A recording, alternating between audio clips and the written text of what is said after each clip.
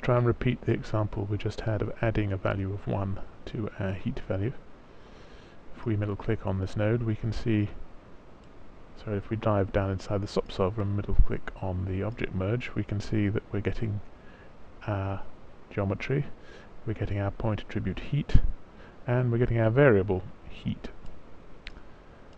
So I can use an attribute create, and I can set it up to change the value of heat, and I'm going to change it to $heat plus 1. And what we should find is that now, as we increase the frame, the value of heat increases. And that's because what's fed back into this network at each frame are the values that existed at the previous frame. So we start with a value of 1, it's fed in, we add 1 to it, it becomes 2, that's fed back in, it becomes 3, and so on.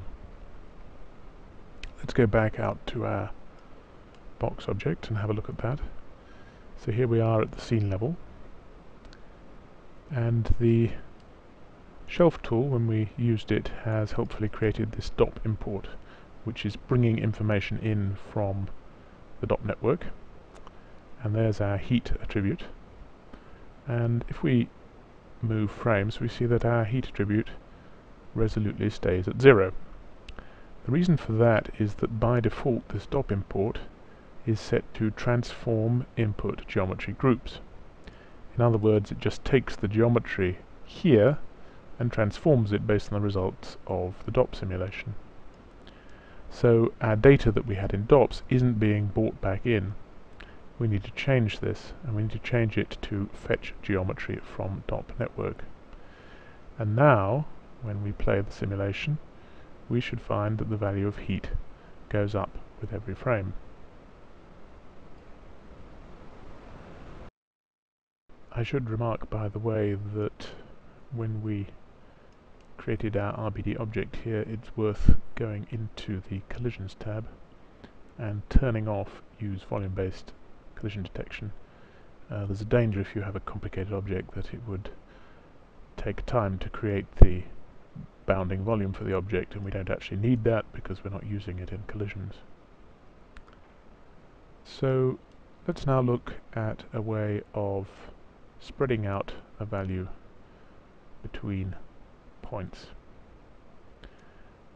And I'm going to visualize the value of heat, and I can do that by clicking D to bring up the options for our 3D view, and then looking at this custom options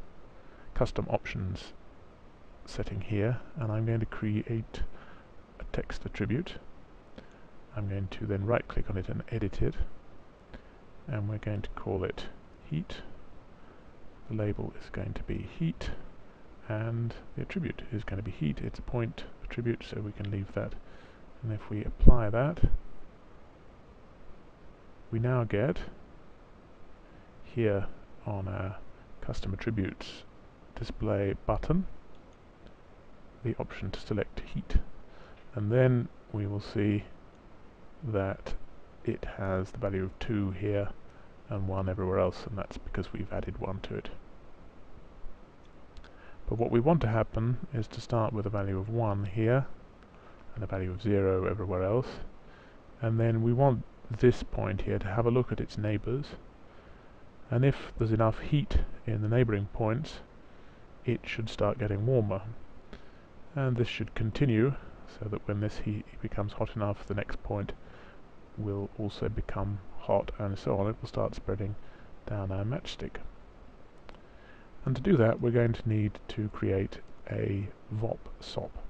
We don't do it here in our box object, we need to do it here in our SOP solver. So let's get rid of our attribute create, and let's have a VOP SOP. Here it is. Let's dive inside and open up the view. So rather than going through the building of this VOP network step by step, I'm going to start with the first few steps, and then I will pause the video and come back when the network is fully built. And remember, the VOP SOP just loops over every point in our geometry and does a calculation based on that point. So the first thing we need is a neighbour count.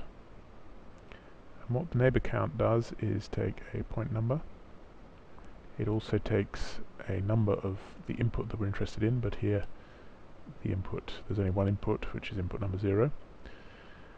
What it does is take the point number and tell us how many neighbours there are to that point, how many points are connected to that point directly, and that gives us a count. What we want to do is loop over all the neighbouring points, total up the value of the attribute we're interested in, and then get an average. So let me just construct that part of the network and then come back. So this is the first part of our VOP network, and we're using these effects nodes neighbour count, and then we're taking that count, which is the number of directly connected points, and we're feeding it in as the end value of a loop. So that loop is getting every neighbour, point number of every neighbour. It's then importing the attribute, value of the attribute at that point, and it's adding that value to the total, and then it's returning the result. So the total is just a constant going in, which is going to be used to store the total of the attribute. The attribute name is the name of the attribute we want to total. And then, as a final step, we're taking the total and we're dividing it by the neighbour count, and thus getting an average. And then, for the purposes of testing the VOP network, I've added an attribute called average, which will contain that data.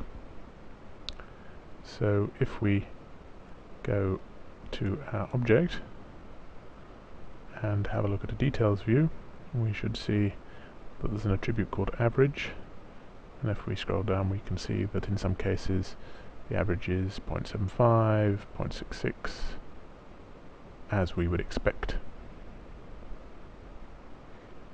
and on a very few occasions it will be 1. So that's the first part of our network. The next part of our network is going to look at how we add a value to our attribute if the average of the attribute around the neighbours of that point that we're interested in is higher than a threshold.